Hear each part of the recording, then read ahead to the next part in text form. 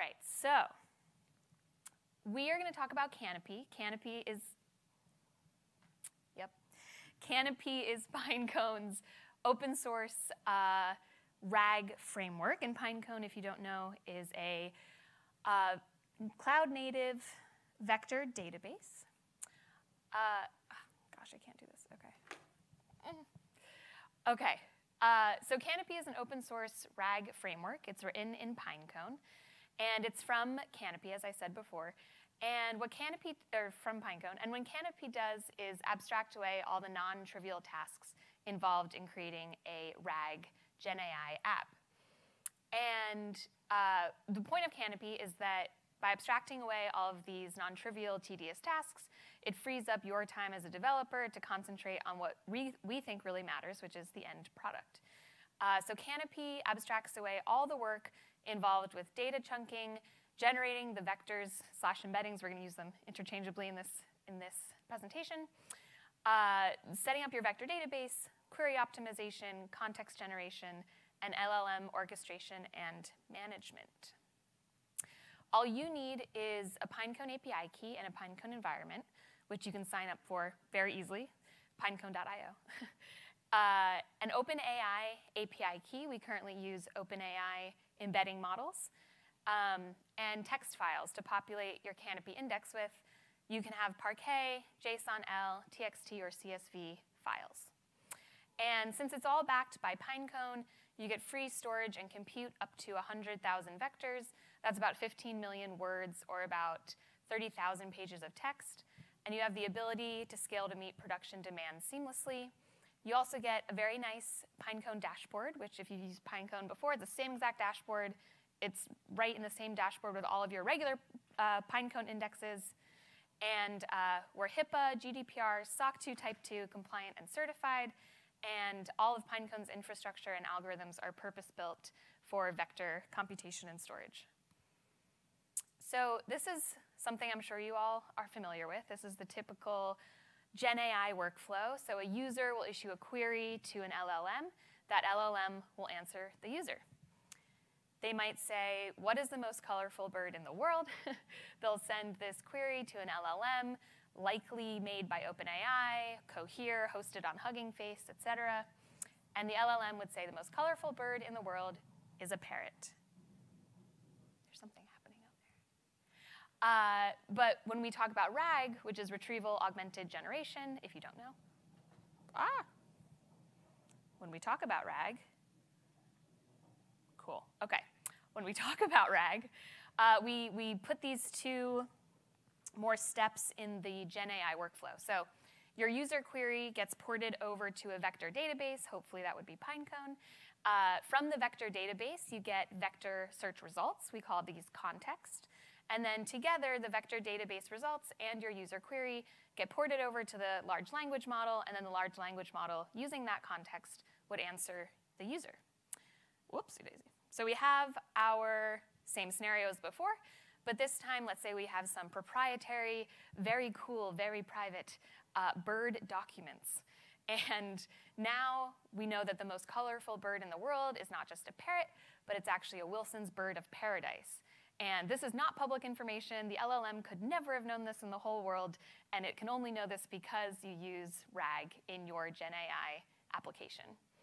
And you can see the yellow highlighted bit, that's the combined user query with your context. And so they go both together to the LLM in order for the LLM to have access to information it otherwise would never have known. And while this is all well and good, the vector database and context retrieval aspect is easy but tedious. And it requires dev hours and also research in order to actually do well. So some of the steps involved in RAG applications that are non-trivial are chunking up your data, and we'll go through what all of these mean later, chunking up your data, choosing whatever embedding model you want to embed or create vectors out of your text data, actually using that model, which is a whole other beast, setting up your vector database, querying that database, choosing your LLM, which is what will generate your answers, and then finally prompting that LLM with system-level prompts and context prompts and all the prompts. And all of these things just takes a lot of time. But with Canopy, you don't have to do any of it. I will note, though, that Canopy is completely open source. So if you do have the know-how and you do want to have more control over any of these things, there's an extremely easy configuration file. There's a YAML that you can put all of your gadgets and gadgets in and make Canopy as fancy as you want it to if you don't want to go with our defaults. So there are two deployment options for Canopy. One, you can develop it as a service. So you can spin up the whole Canopy stack in the Canopy server. Our app.py file has all of our endpoints, and they're all wrapped in fast API decorators, so it's super easy to use out of the box. You can also use Canopy's modular components, all or two or three or one, as libraries embedded in your own GenAI stacks if you'd rather just pick and choose, cherry pick what you want out of the Canopy library. Alrighty. And this is my favorite part of Canopy. This is what a developer would see probably as a first touch point when using Canopy. This is the CLI. And this is where pretty much everything gets done with just a few commands. We'll have a live demo of this later. But all you have to do is do Canopy chat. And essentially, you're just chatting with all the documents that Canopy indexes into your index for you. And notable with the CLI is that this is a development tool. So the CLI is used to compare and contrast different configurations for your RAG pipeline. So if you have like a higher temperature in your LLM, or you have a different tokens, chunk size, token overlap, things like that, you would chat with your documents after each of those iterations, figure out which one is best, and then go from production after you figure that out in like the POC phase. All right, so if we go below the surface of the CLI, there are three main components, each embedded within the other, but modular, so they can be decoupled. So first is the chat engine. That's what you interact with primarily when you're hitting the CLI. The chat engine handles your prompts and saves your chat history. It can also do multi-turn conversations, multi-agent conversations. It's really wonderful. It saves your state and all of that. The context engine builds and manages your context from your Pinecone vector database. And the knowledge base orchestrates all the scary things. So like the chunking, the vectorization, building the actual Pinecone database, and upserting those documents to Pinecone. All right, so now we're going to go through a little bit of before and after to show you just how much work Canopy can save you. OK, so without Canopy, as I'm sure a lot of you know if you've tried to build a RAG pipeline, getting the data into a good state is very annoying. And it creates a lot of ambiguity, and you have to do a lot of research. There are really good tools out there now. We have LangChain, Llama Index, et cetera. But it's still just time, and like we don't have time for these things. So without Canopy, you would have to figure out your chunk size. And there's lots of strategies for doing this. You can divide your text document into chunks by paragraph, by sentence, by some n number of tokens. You can configure how many tokens across chunks overlap. So that's how many tokens at the end and beginning of each chunk are the same. And then you just have like random stuff you have to worry about, like if you want to keep punctuation, if you want to split on line breaks, if you want to keep those line breaks. There's lots of things that I don't want to think about. I just want to build cool LLM applications. So with Canopy, all of this is abstracted away for you, and all of the heuristics that we've put into the default YAML file were developed by a team totally and only dedicated to researching this product. So it's all with best practices in mind, and they all have PhDs, and they're very fancy, so we should all trust them. By default, the Canopy sets the maximum tokens in each of your chunks to 256. This is pretty small. You can change it if you want to, but we've found that generally for most text-based LLM RAG application use cases, that's a good chunk size. We extend LangChain's recursive character text splitter and some other methods from LangChain in order to chunk up your documents intelligently. We do things, we keep the markdown separators, and we split on those, so things like headers and new lines, things like that. And then also for each chunk, Canopy will format it into an object that is ideal for indexing into Pinecone. So Pinecone, the data you put into Pinecone needs to be in a particular format. Canopy does all of this for you, and it will include automatically any custom metadata fields that your data has when you upload it. All right.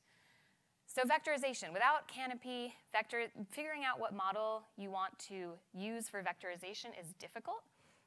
There are hundreds of embeddings models out there, and each one is pre-trained on a specific task or ideal for a certain domain.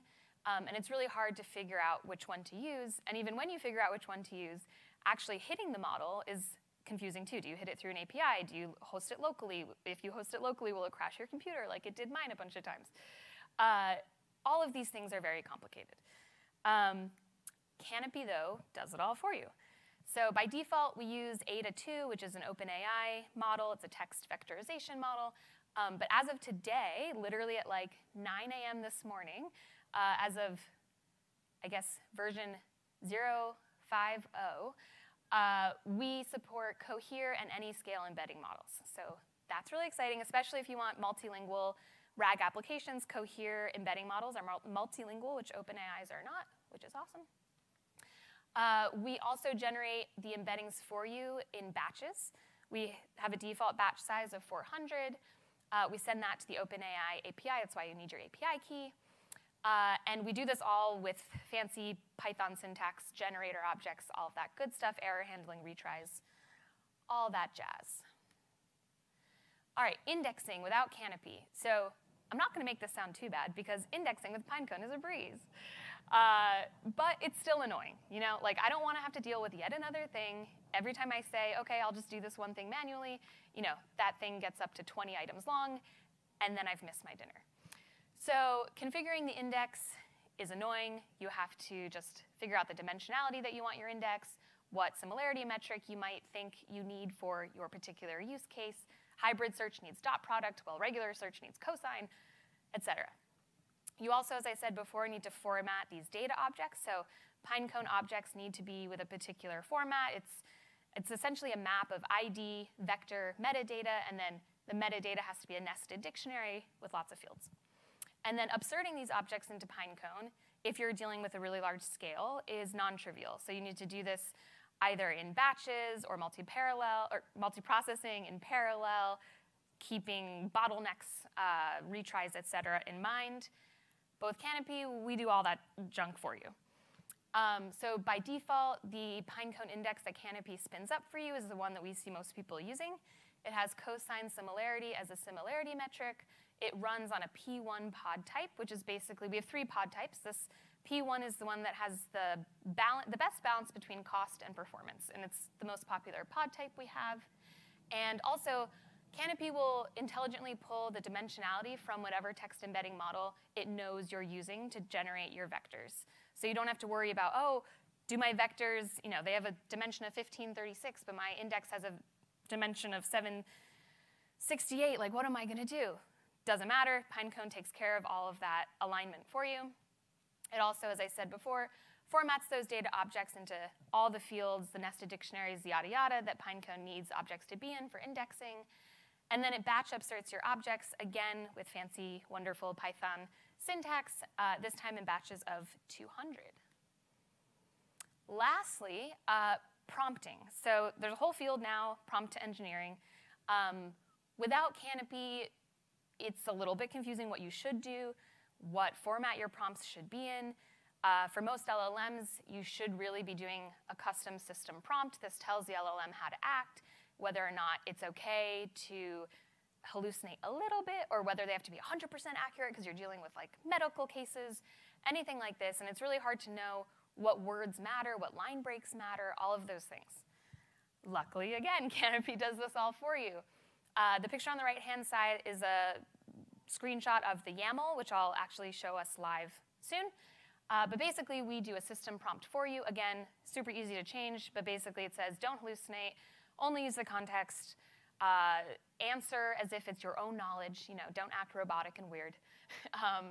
And then something unique to Canopy, which I hadn't heard of anybody doing before I started working on the Canopy product, was we issue a retrieval prompt. So if you guys have worked with vector databases at all and LLMs, you know that sometimes whatever question I as a user might ask, an LLM might not be optimized for vector retrieval. So on the back end of Canopy, when I ask a question, let's say it's really long or really complex or has lots of, I don't know, entities that are confusing to an LLM at face value, Canopy will actually use ChatGPT 3.5 Turbo and optimize that prompt by splitting it into sub-questions that are optimized for vector retrieval for you, so that you never have to worry about, like, is my prompt good for both an LLM and a vector database? I don't know. It doesn't care. Canopy will take care of that for you. And as I said before, it'll format it all, line breaks, et cetera. Miscellaneous things that can change the behavior of the LLM are taken care of for you. All right, we're going to do a live demo. I'm really scared to do this. I've literally never done a live demo, so we're going to see how this goes. All right, and now with this double screen thing, it might be even harder. OK. So, whoops. So let's see. So this is I made a little Pinecone index, and all I had to do in the CLI was say Canopy new, and I had an environment variable that said my index name, AI dev demo, and it prepositions everything with Canopy dash dash. All right, so we have 0 vectors in here. Cool, cool, cool. I'm using my coworker James's data set, who is here. He put this onto Hugging Face. It's just a bunch of archive.org research papers. Cool, cool, cool. Behind the scenes, I took 10 of these research papers, and I put them into the format that Canopy likes. And we are going to play with it. So, oh, I have to drag my terminal. Hold on. Where's my mouse? Oh, OK. Do I drag it this way? OK. So I'm in a poetry environment right now. This is what you would be in if you were to contribute to the library. Otherwise, you can just pip install everything. And I'm going to do, nope. I'm going to do Canopy start. This should start up the Canopy server, which is a G-unicorn, Gunicorn, whatever it's called, server, that guy. All right, cool. So we're up and running. So now Canopy is alive. The server is up and running. I can do a bunch of stuff with it. So, oh, and actually, I just realized one thing. Hold on. I'm quitting this for a second. Quit that for a moment. We have no vectors in our index. So obviously, I want to put vectors in there, which I did not do. So, OK. So I'm going to do Canopy upsert, which is our Pinecone word for inserting and or updating vectors. And I'm going to do the name of my JSON file that has those 10 archive.org papers. That just looks like this. Big old JSON file. Cool, cool, cool. I'm gonna copy it. Gonna bring it back here. All right, cool. So I'm telling it right now, grab that JSON-L file, upsert it, or chunk it, vectorize it, upsert it, do all the fancy things, and we'll see what happens. Cool. So this is one of my favorite parts as well. It'll show you a preview of how it has understood your text file. And then it'll say, does this data look right? And you can be like, yes or no. So we're going to say yes. It does look right. Now we have a little progress bar on the side here, and we can watch things trickle in here. Let's see. Boop. I was loading. All right, we got 200. Let's see if we can. All right, we're at 40%. You can see it going. All right, now it's 289. Do we think it auto refreshes? Maybe. Let's see. 289. Let's see if it goes higher. Oh, we're at 80%, 635. All right, 80%, almost there. Ding, ding, ding, ding. Cool. We have a success message. If it was not successful, it would die and tell you immediately, so you don't have to wait like 2 hours just to get an error message. All right, so we have a total of 805 vectors. Those vectors represent chunks of those archive.org articles. So just 10 articles generates nearly 1,000 vectors. That's just kind of cool. I think that's cool. And then on the dashboard, you can see here previews of all these vectors. So you have the vectors, the document ID, the source, et cetera. And one of these articles is this guy, which I loaded up here. Decoupled weight decay regularization. Doesn't sound super fun, but archive.org research papers are not always that fun. So I don't feel like reading this. I just want to know essentially what this is about. And I see this dude named Akeson mentioned everywhere. So hold on, Akeson. Nope. I can't see anything. T-C-H. Yeah, this dude. All right. This guy, Akeson, like who is he? What does he say? I don't know. Oh, God. All right. Now, all right, cool. So now that we have all of our stuff in Canopy, we're going to do Canopy start again, which we did before. Start up the Canopy server. Pretend we didn't do that before. That is going to start up. And you can see here, this is for debugging only. Again, this is like for POCing stuff. This isn't for, you're not going to like launch into production through the CLI. That would be crazy. All right. So now I'm going to do the command Canopy chat.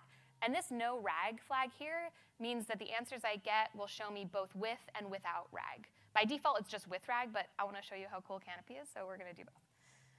All right, so we are going to start this little chat interface up. Cool, cool, cool. And then I have some questions that I put here. And these I purposefully made pretty long and pretty complex with reference entities. So who is this Akeson guy? Has he said anything about weight decay? If so, what has he said? All right, let's see here. This part's not immediate. It has to go through the API, 2 API calls, one to ChatGPT to reformat my query into subqueries, another one to ChatGPT, the LLM. All right, so we have Akeson as a person who has discussed weight decay in the context of Bayesian filtering, yada, yada, yada. Cool, this is all from that article, but without RAG, ChatGPT says, without more context, it's difficult to provide a specific answer. There are several individuals named this name, blah, blah, blah, blah, blah. If you provide more details, I might be able to assist you further. That is annoying. I don't want to assist you further. You're supposed to be an AI. Just like tell me things. All right. What if I say, please tell me more about Akeson's theoretical framework? Let's see what happens.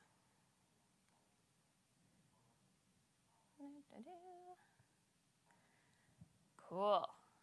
From what I remember of playing with this before, this is going to be a biggie, which I like. All right, so this is all about his theoretical framework, which is super cool. And it specifically says, as mentioned in the context, which I like as an end user because I know that it's actually reading my context. I don't have to go back into the article and like copy paste answers to see if the answer that my RAG pipeline gave me is actually mentioned in the paper.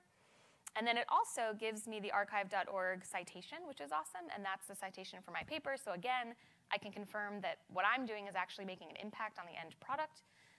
And without RAG, again, given the lack of specific information, it's challenging to provide a perfect answer, blah, blah, blah, blah, blah. It's just asking for more and more details about Akeson, but like, listen, I already put them in the vector database. Like, sorry, you don't know about it.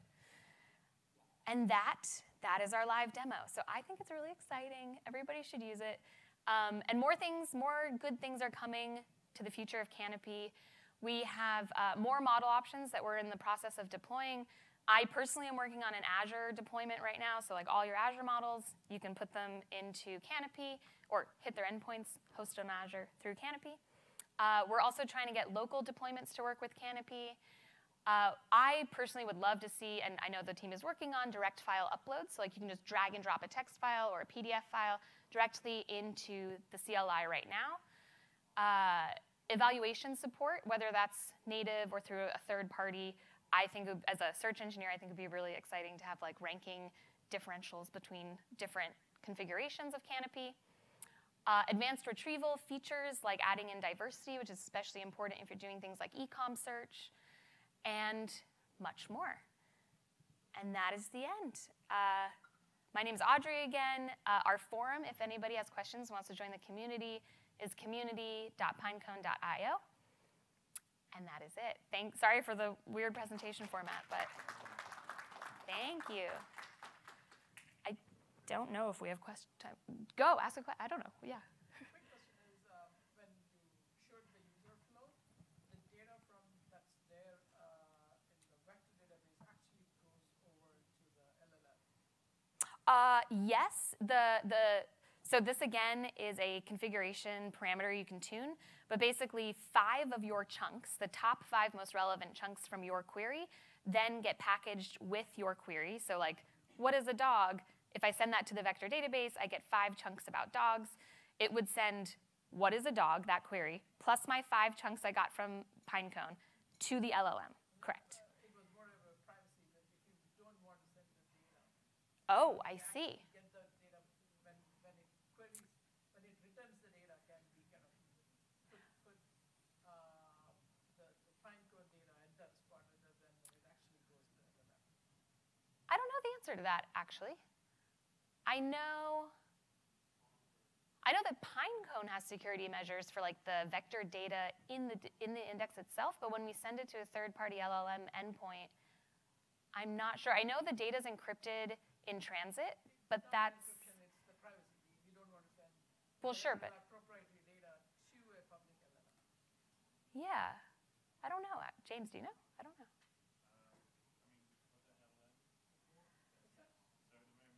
So when we have a proprietary database, we don't want to send it to a public LLM like OpenAI or something like that. So it has to be a private LLM Yeah.